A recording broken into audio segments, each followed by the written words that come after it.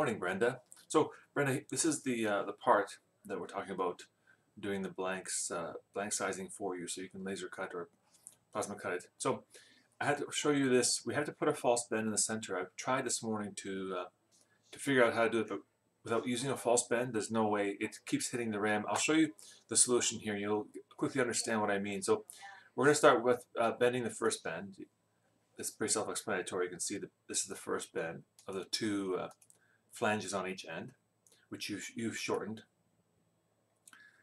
So we do those two bends, and then here we're going to put in a false bend, or sometimes it's called a reverse bend or a W bend. So this is the false bend that we're going to put in. You'll see exactly in the next second. You'll see why. So then we do this bend, and then we do the final bend, which is here. You'll see if we didn't put a false bend in, it would actually hit the ram. You see, we put in about a 20-degree bend in the center. Here, actually, it did hit the ram right here.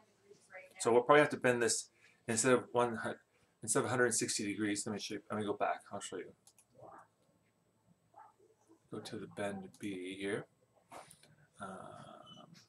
2 seconds here.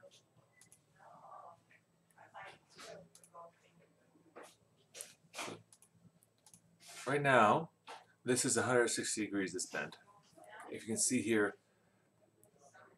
you see the cursor, below the cursor it says A 160 degrees. We'll probably have to make it 155 degrees, so an extra 5 degrees over bend.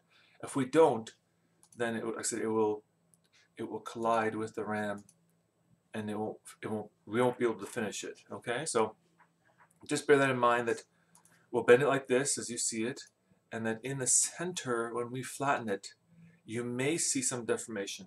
Not a lot, but we cannot form the part without this bend here, which the last stage of our bending, we put back in, we center it, and we flatten it, and this is your finished sizes. All right, hope that all makes sense, and I'll send the blank to you.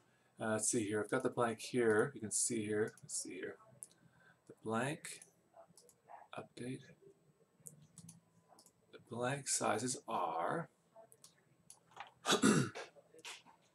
605.53. If I quickly do some math here, 605.53 divided by 20.4 equals 23.84 is your blank. But I'll get you that all in the email. All right? Thanks.